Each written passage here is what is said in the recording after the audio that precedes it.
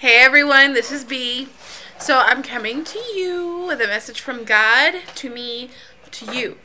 And I'm very excited. So I was listening to a song today, and in the song the words came to play, I'm going to make it. But what is it? Things? And those last four words, what is it? Things? Really took a toll on me. God was so with me. He spoke to me, and it was just freeing. And so that's what I want to share. About 3 months ago, I was the one saying, I'm going to make it. I'm going to go to college. I'm a single mom of 3. I'm going to go to college. I'm going to get a good job, good education, get my kids up out of the projects of Wichita Falls. We're going to have a nice car, a nice house. I'm going to make it.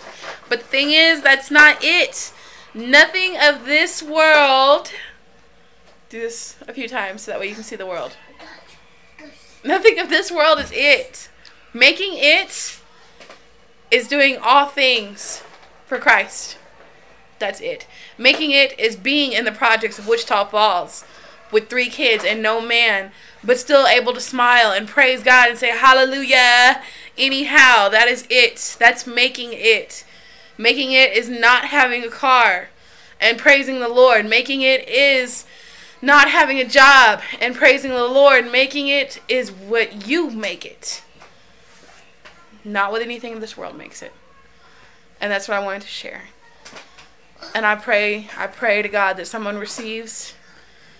My prayer is that you make it now, no matter where you are, no matter what you have, that you know it's not about anything that this world can provide, because if this world provides it, it's not going to go to heaven's gates with you.